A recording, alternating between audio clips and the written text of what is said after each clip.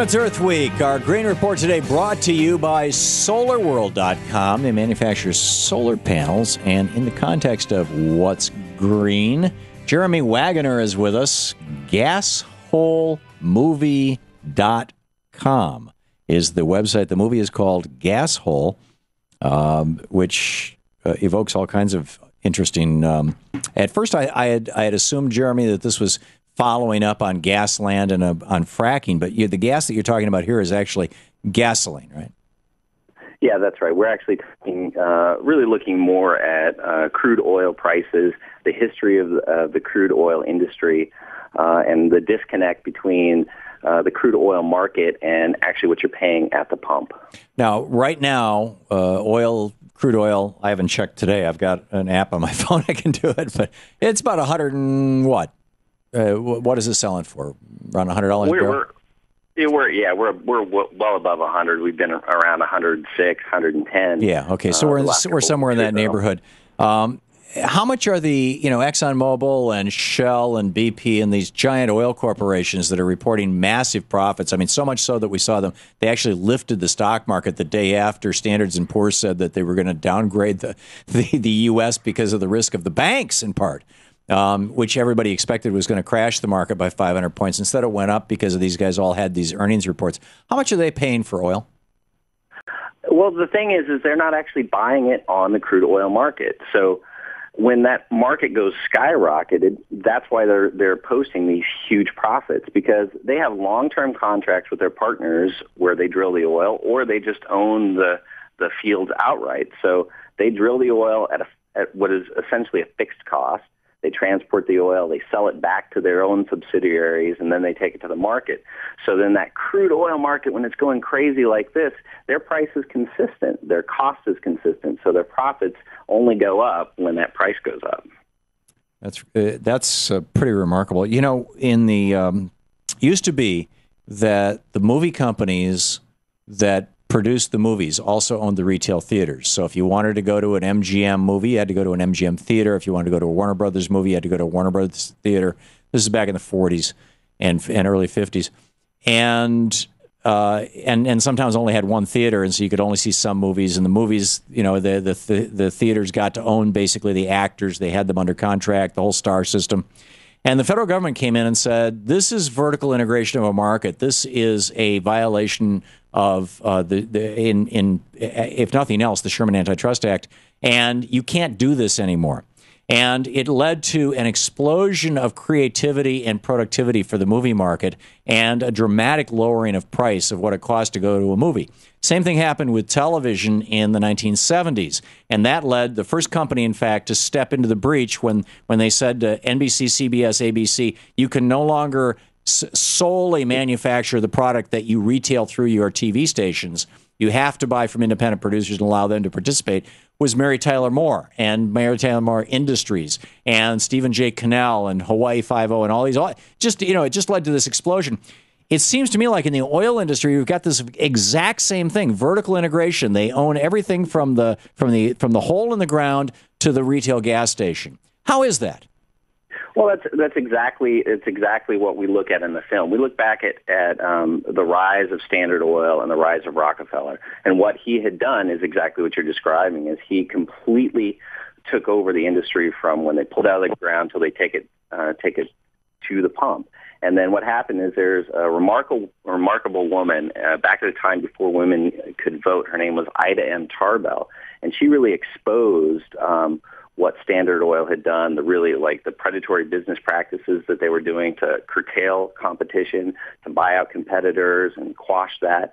And she actually helped to, she was, in that muckraker movement, and she helped to break up Standard Oil. Then what happens is Standard Oil is broken up into these companies that we now think about, Exxon, BP, right, Chevron, Shell. All of these companies are actually sister companies because they used to be part of Standard Oil. Well, that was Teddy Roosevelt. He broke Standard Oil into 27 different companies. But in the, if my recollection is right, but in the late 1880s, early 1890s, when Rockefeller was doing his business out of Ohio said, what you're doing is illegal with the Standard Oil Trust. So he said, okay, what state will change their corporate charter laws to make what I'm doing legal? and you had this competition on the East Coast between Connecticut, New Jersey, New York, and Delaware principally. Delaware ended up with the least restrictive laws. New Jersey, however, ended up with John Rockefeller and Standard Oil. And the consequence of this was that all the other industries were now able to vertically integrate just like oil had, and we had the rise of the barons.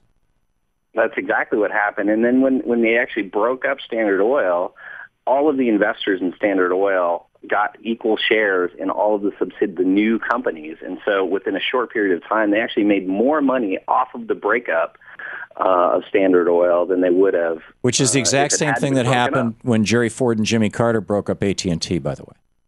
And so it happens over and over again. And then since that time, all of these, starting in the 80s, really, all of these companies have then begun to merge or back together. So they're really starting to recoalesce and get back to that Rockefeller idea. That's because in 82, 83, Reagan stopped enforcing the Sherman Antitrust Act, and no president since then has enforced that law.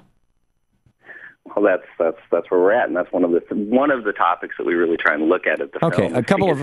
Seeing how these companies really are still part and still so integrated with each other. We're talking with Jeremy Wagener. He is the co-director of Gashole, gasholemovie.com. You can find out, where, how, when, get the movie. This is a remarkable piece of filmmaking narrated by Peter Gallagher, featuring Joshua Jackson. You also talk about how the oil companies are buying up patents, manipulating gasoline supplies, intimidating inventors of green technology, that we really don't need to be paying $5 a gallon for gasoline. In fact, we don't even need to be using gasoline. Absolutely. Let me just throw it over to you here we got about 3 minutes. We really looked at a lot of different things. One of the things that was fascinating to us, because my co-directing partner and I, we're just filmmakers. We're not activists. We're not, really that's necessarily even that socially motivated before we started the film. So as we were learning about this topic, we've heard about the electric car. And we've heard about hydrogen being the thing of the future. But one of the things that we had learned that I didn't know was that Rudolf Diesel, when he built the diesel engine, was before petroleum really had come on the market as a fuel. And so he had, when he displayed that diesel engine at the World's Fair, he used peanut oil. Right, it was vegetable oil. He was a big proponent of vegetable oils as fuel, and that idea of being, this was at a time where everything was local and sustainably grown because we didn't have this big infrastructure of transportation. Well, there was the one singular exception of whale oil, which was decreasing in supply. But your point is well made. But so then this idea that we're talking about buying locally produced, sustainable. This is an old idea. Right. This is not a new idea. And so then as we were looking at it in California at the time, they were starting to sell B99, which is almost 100% biodiesel. Right. They were opening up stations. The biodiesel refiner was like adding jobs. There were new companies that were opening up. This was really an exceptional boon. And what we found out actually that's not in the film is there was one of the biggest shippers, diesel shippers in California, was doing a test run running this B99 in their trucks, and they were getting more torque. They were getting better fuel economy. They were getting more power in the trucks. And this is a domestically produced renewable energy source that runs in existing engines. So it's not something that we have to do. Right. If we just took this idea and we started producing this fuel and just... Yeah, well, look at Brazil. Half of their cars now are running on biofuels. I mean, it's remarkable. Jeremy Wagener. Jeremy, I'm sorry we're out of time, but people can check it out. Gashole, HOLE movie.com. Thanks so much for the great work you're doing.